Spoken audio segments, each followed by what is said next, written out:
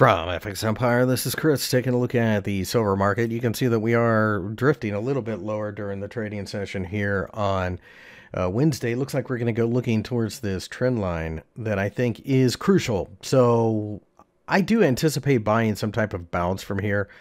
We'll have to wait and see, but if we did break down, it's not until we clear the 200-day EMA that I'd be concerned. I think essentially silver, it's been rallying for a while. It's been very noisy. That's not overly surprising. That's how silver is. But we are still in an uptrend. Made a lower high, of course, which is something to pay attention to. If this trend line gives way in the 200-day EMA, then we probably fall pretty far. But with loose monetary policy, it's hard to imagine precious metals suddenly rolling over like that.